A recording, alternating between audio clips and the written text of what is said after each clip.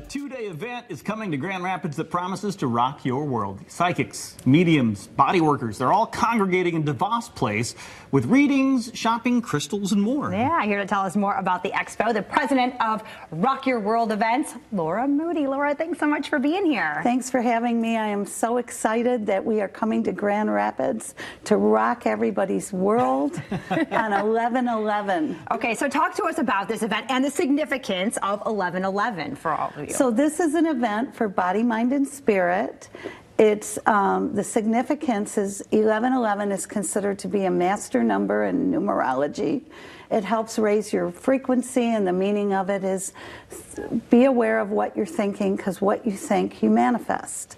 So this event is to raise everyone's frequency with a lot of cool services, healing. It's all about body, mind, and spirit. There are psychic readers there. There's a huge crystal marketplace. Let's talk a little bit about those crystals, because you brought in some pretty cool examples. And by the way, every 11/11, my daughter tells me I need to make a wish. So I knew something was coming.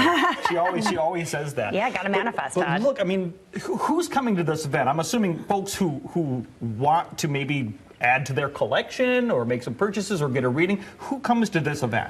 A variety of people. Anybody that loves rocks, first of all, sure, because we have the large crystal marketplace. So kids love rocks. We've got geologists that come, rock hounds, people that like to go pick up rocks, they come. Anybody that is looking to connect with a past loved one on the other side. Anybody that is wanting to experience something different, like an energy healing or a Reiki healing.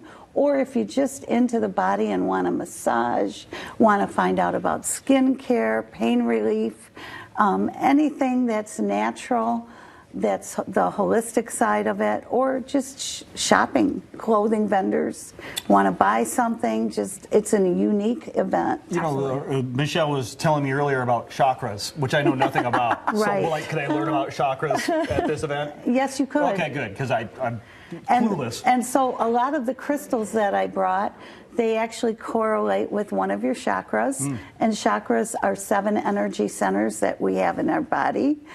Third eye, crown chakra, our throat chakra, our heart chakra. So if you're having like emotional issues, you might want to work with a crystal that helps with the heart energies. Yeah, so talk about some of the crystals and what significance they have, the ones you brought here. So I brought some beautiful crystals with me.